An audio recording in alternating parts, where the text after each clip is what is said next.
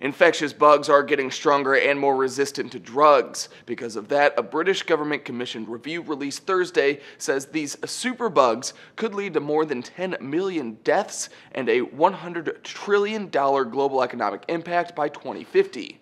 The review states about 700,000 people die from antimicrobial resistant bugs each year right now, but that could grow to 10 million people, more than the number of people who die from cancer, if action isn't taken. The study started in July and was led by Jim O'Neill, a former Goldman Sachs chief economist. O'Neill was selected by United Kingdom Prime Minister David Cameron. The review looked at 3 bacteria already showing concerning levels of resistance: Klebsiella pneumonia, E. coli, and Staphylococcus aureus, and 3 public health issues in HIV, tuberculosis, and malaria, for which resistance is already a concern. Something like this, which is going to affect everybody, it could have a devastating impact on international trade and travel and globalization. After the findings were released, British Prime Minister David Cameron made a call to action, saying if we fail to act, we are looking at an almost unthinkable scenario where antibiotics no longer work and we are cast back into the dark ages of medicine. And much of the blame for these bugs gaining resistance seems to be getting put